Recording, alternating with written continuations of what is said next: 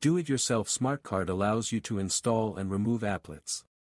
In this video, I will show you how to uninstall a specific applet, also known as firmware, from your Smartcard.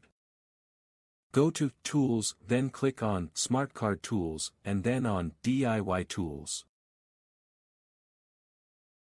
Plug your Smartcard into the reader. Be sure to put the chip downside.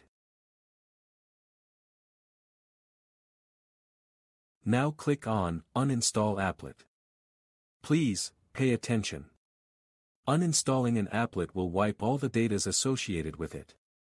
And this cannot be undone.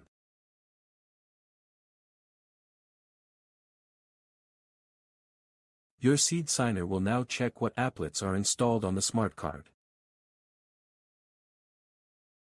Select the applet you want to remove. And that's it. In this case, the SeedKeeper applet has been removed from the Smartcard. Check the next video to see how to install a specific applet.